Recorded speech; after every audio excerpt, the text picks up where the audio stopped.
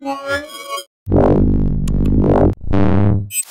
guys, Sasha from Mobile Geeks. Yes, I'm still at the Samsung launch event here in London and looking at an Ultrabook. That's the new Samsung ATIV Book 9 Plus. You will remember this design when you're familiar with the Samsung Series 9, but what they did over here is they changed the hinge a little bit. Let me just try to do this with one hand. Look at this. I think that's pretty cool, isn't it? And still kind of stands in this, they call it 118 degrees mode or position, right? It's not wobbling or something, right? Let me just move it around and just prove this. See that? So traditional, well, what means traditional? It's a Windows 8 Ultrabook, of course, and you can easily switch back to your desktop. It is running the fourth generation of the Intel Core i processor. That's the Core i5, the Haswell generation. Not only Core i5, there might be even a Core i3 or even a Core i7 version of this one.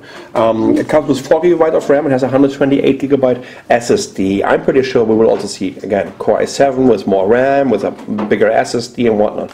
But what I find really interesting is also 13.3 inch. Yeah, but look at this screen resolution. Let me just show you. Yes, there we go. QHD+.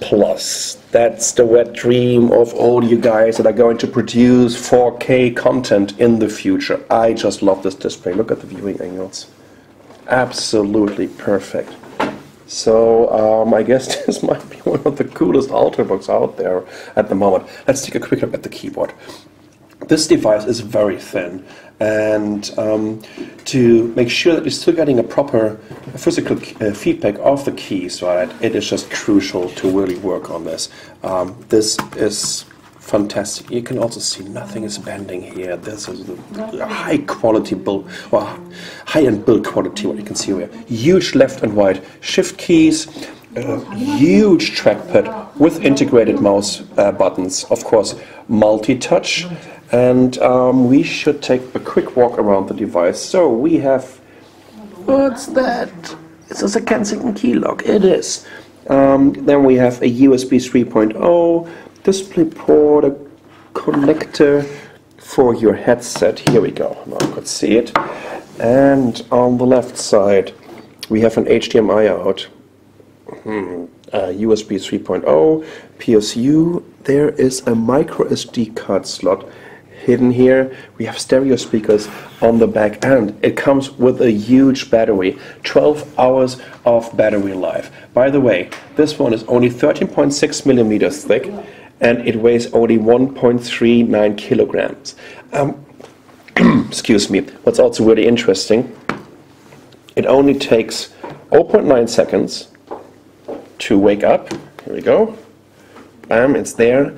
And to start it and to boot it, 5.9 seconds. So that's really cool. In terms of the build quality, that's a nice little aluminum finish, and I just love the look and feel of it. Once again, 12 hours of battery life with the latest Core i and a QHD Plus display. Do I really want to get a 13 inch right now, or do I want to go for 11.8? I just have no idea anymore. I need to wait to see the pricing for the Samsung ATIV Book 9 Plus, and until then, I'm still Sasha from Mobile Geeks, and thank you so much for watching.